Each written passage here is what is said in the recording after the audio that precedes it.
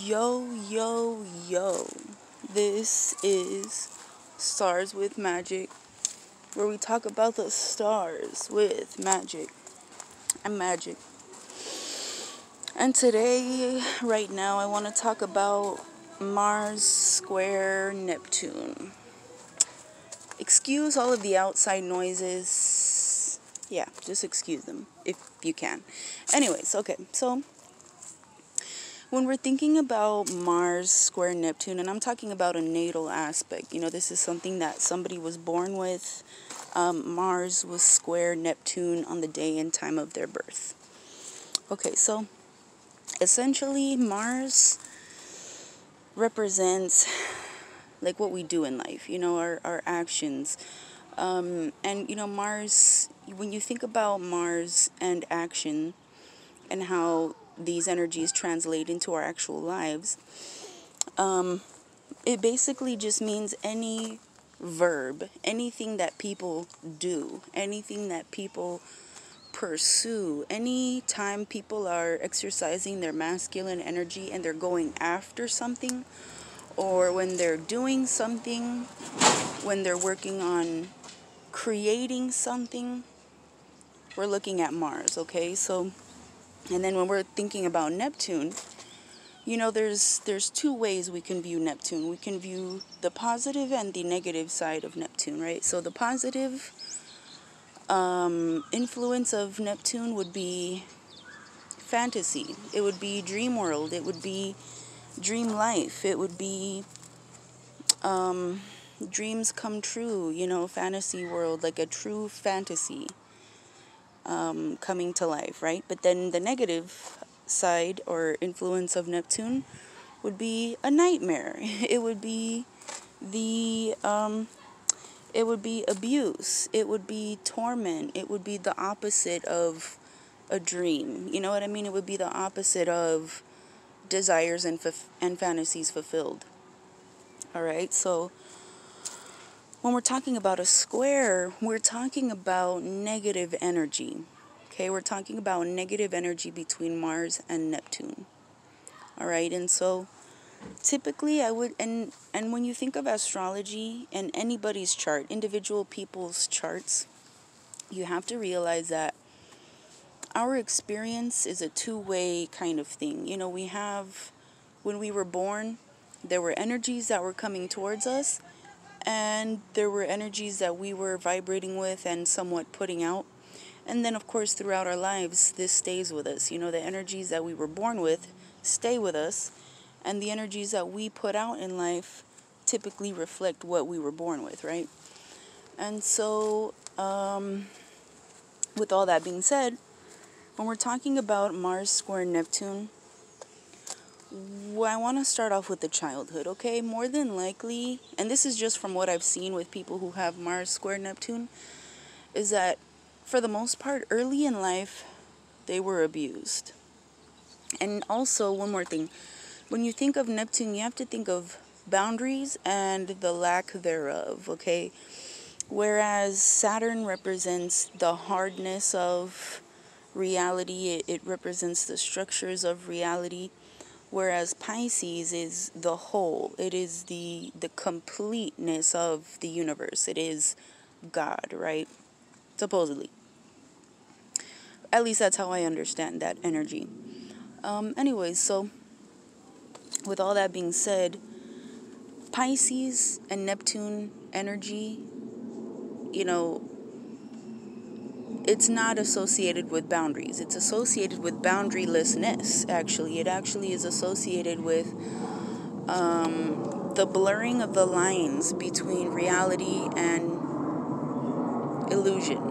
Okay, so more than likely these people were abused early in childhood, and a lot of the time this is physical. Okay, this is physical abuse. It might be sexual, I'm not sure, but a lot of the time when you see Mars and Neptune square in an individual's chart, you'll also see a correlation between them being abused and displacement. And with both of the individuals that I know for sure have displacement, they were actually beaten They were physically beaten on multiple occasions and physically abused violently on multiple occasions. And for the most part, this resulted in these individuals getting involved in drug use, drug trafficking, you know, interrelationship abuse, and getting in trouble with the law for these illegal activities, right?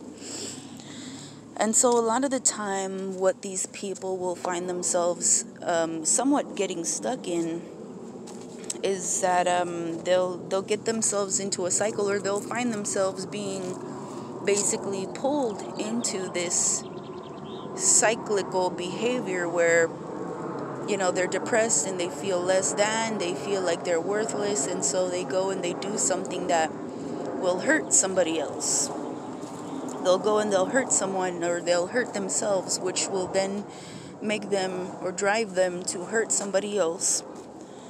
And so typically you see these people possibly becoming abusive in one stage or another of their life, okay? And this placement is probably one of the most difficult placements that I've ever seen. And truly, it's almost as if the people who have this placement, if this cyclical behavior does not change or is not interrupted somehow in a positive way, these people will cause themselves to suffer later into their lives, okay? So for example, I'll just get very real with you guys. My father has this placement. And he was abused as a young child. He was beaten by his father, humiliated, and just totally crushed by his father, I would say. And he got involved into drugs. He moved to another state and met my mother in rehab.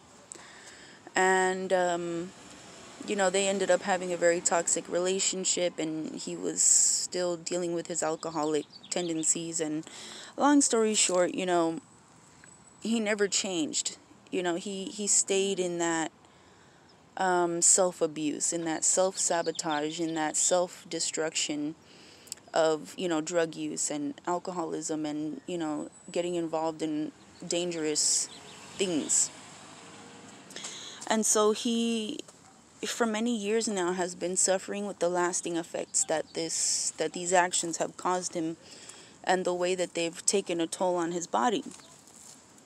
And he is a single man. He is not married, and I don't think he'll ever marry. And any time that I've mentioned him meeting someone, truly he would just talk negatively about himself. He would say that he was not worth or didn't have anything to offer anyone. And so this really is cyclical behavior. And Mars it has everything to do with our actions. It has everything to do with what we do in life.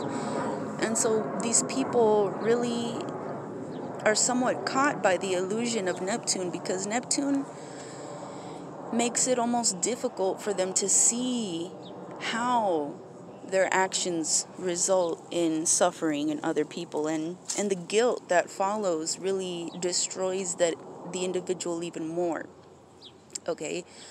And it can be devastating to watch somebody deteriorate under this placement, and this placement truly is something that can destroy a life.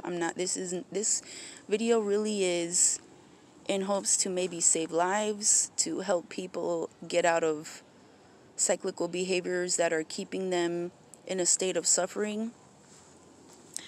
And a lot of the time they can be very abusive verbally, because they don't know how to go beyond. They don't know how to structure their own actions enough to aim themselves in a positive direction, okay? And with anything in life, everything takes practice, even behaviors that benefit us in the long run. Sometimes we have to work our way up to doing good things for ourselves, and this is just the way things are. It is really crappy, but at the same time, I don't know. Don't ask me for the reason of life because I don't know.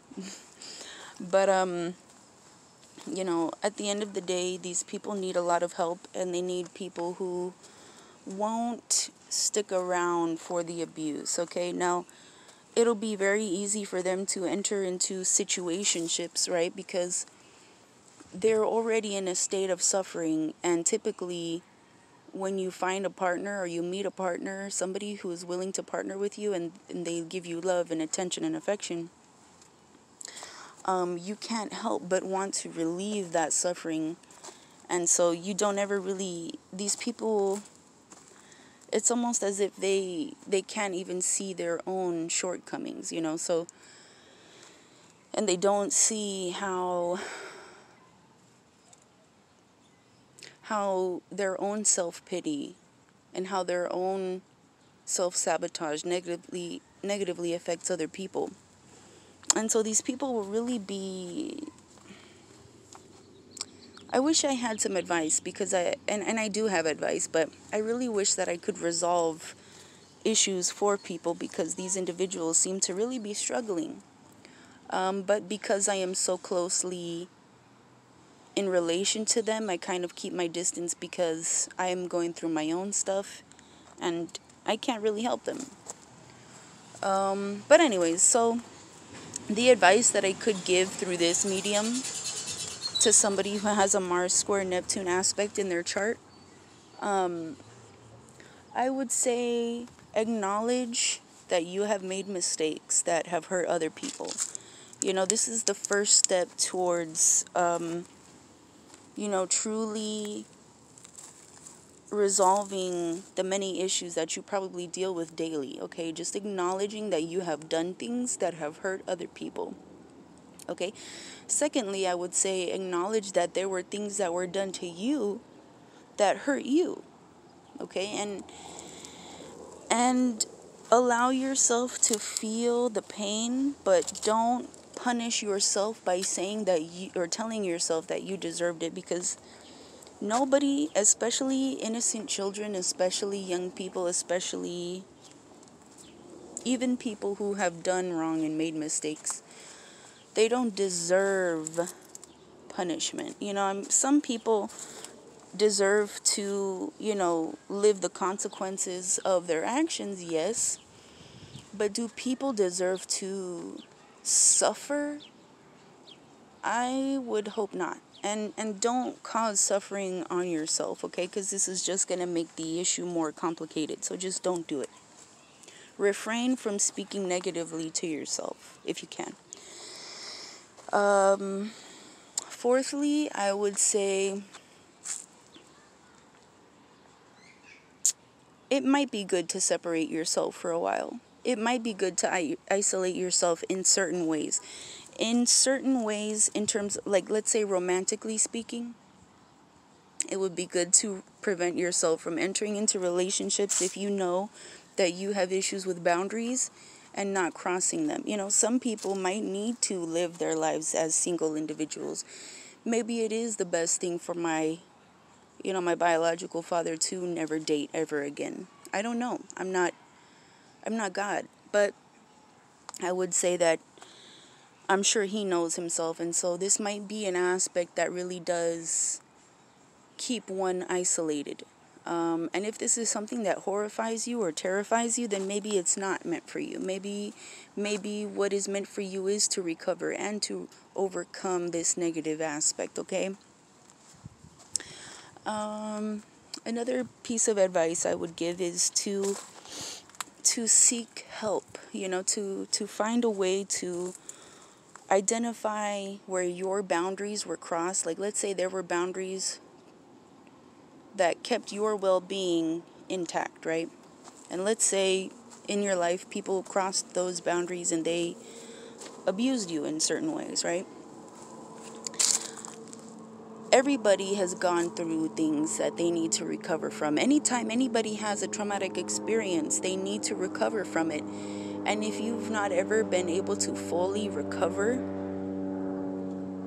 then this will be something that you will continue to struggle with. So do find some way to help yourself, whether if this is, you know, as long as it truly is moving in the direction of you being a healthier individual, you sabotaging yourself less, you know, you inflicting pain and misery on yourself less, and encouraging yourself more, loving yourself more, and being more passionate about living healthy and living a full and complete life. You know, those are the things that you want to pursue, you know. Oh, and a lot of the time, what I found has helped me is intentionally decorate your living space wherever it is that you live, whether if you're homeless and on the street, or if you're in a mansion and you have thousands of rooms. Fill your living space, your living area, even if it's temporary, even if by the hour you don't know where you will be. Try to carry some things with you, and if things get taken away from you, pursue finding more positive things to fill your living space with that remind you of your self-help journey, okay? And I mean, I would give this advice to anybody, really, but especially to the Mars square Neptune individual, because these people struggle with self-sabotage more than any other individual on Earth. Also, maybe, yeah, no, these probably are the only ones.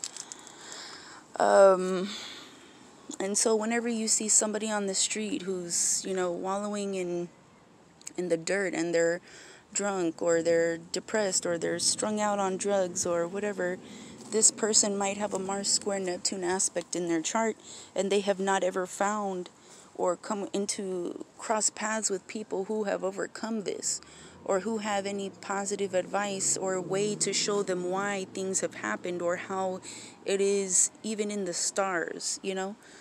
And I feel that there can be a lot of healing when you look at your chart, because you see things that you wouldn't expect to see in your natal chart. You'll see things that are like, wow, I had no idea that that had anything to do with what I used to go through as a child. You know, like, you'll find some incredible things when you look at your chart and you actually have somebody who knows what they're looking at explain it to you. So yeah, with all that being said, if you feel like, if you already know you have this aspect and you need a little bit of help or direction, or maybe just some encouraging words, you can send me an email. I'll leave it in the description of this video. Also, if you'd like a consultation to see if there are any other aspects that you should be concerned about, or that need to be addressed, or anything, if you just think that I'm insightful and you would like a chart interpretation done by me, then I'm more than happy to do that. You know, I'm kind of thinking that I want to do a thing right now where I'm offering $5 chart interpretations. You know, if you want me to interpret your chart, just send me $5, and I'll send you like 5 to 7 paragraphs of what I see.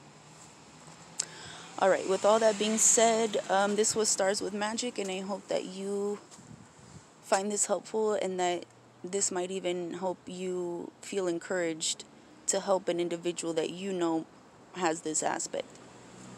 All right, leave a comment if you do know somebody that has this aspect, or if you also have advice for the Mars square Neptune individual, please, and I mean please, leave it in the comments, because honestly, these people need all the help that they can get, and as long as it's positive, by all means, please do leave something for a Mars square Neptune individual. Yeah.